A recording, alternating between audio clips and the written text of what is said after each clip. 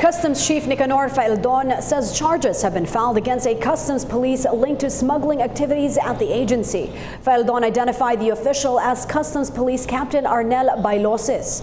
According to Faeldon, 4 individuals who have direct transactions with Bailoses testified through an affidavit that since 2012 they have been giving bribe money amounting to at least 100 to 220 million pesos monthly.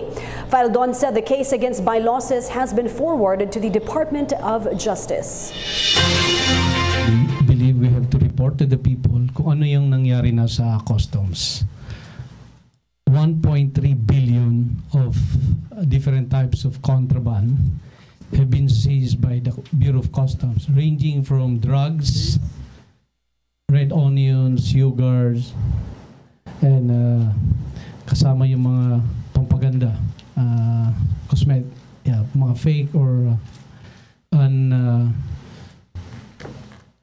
without FDA permits coming from the different parts of the world na pumasok. So, meron na tayong including 10 high-powered firearms that were attempted to be sneaked to the country through balikbayan boxes.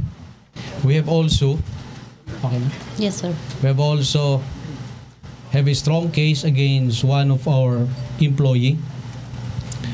The name is Customs Police Captain Arnel Bailoses.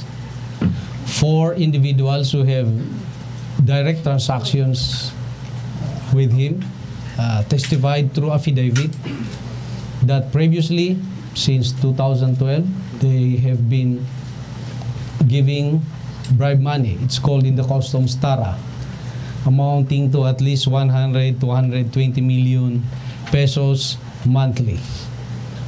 So I've already forwarded the case folder of this employee to the Department of Justice for investigation. That's so far as our effort to curb corruption in the Bureau is concerned. We have now a very strong case against this individual.